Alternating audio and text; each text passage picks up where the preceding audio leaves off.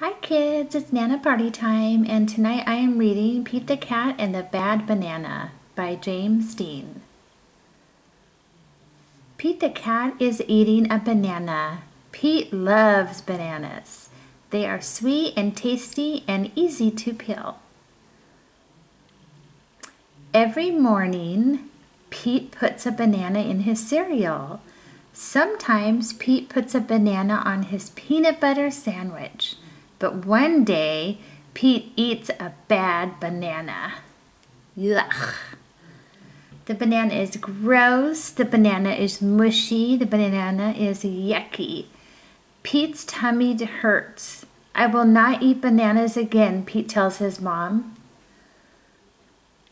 Pete's mom tries to help. She bakes Pete's favorite banana bread. Pete will not touch it. She makes Pete a banana cream pie. Pete will not eat it. She gets Pete a big banana split. No thanks, Pete says. Instead, Pete tries a lemon. It is yellow like a banana. Pete tastes it. Yuck, says Pete. The lemon is sour. Pete tries a pickle. It's long like a banana. Pete tastes it. Better, Pete says, but not as good as a banana. Pete tries an orange. It has to be peeled like a banana. The orange is sweet, but it is too juicy. It makes Pete's paws sticky. Pete tries fish, plums, rice, hot dogs, watermelon, and his mom's nut bread. Pete eats all of them. He is not hungry anymore for bananas. Then comes the big race. What should Pete have for breakfast? A pickle? No, Pete doesn't eat pickles for breakfast. A hot dog? No, Pete just had a hot dog for dinner last night. A lemon? No, that's just silly. They're at the starting.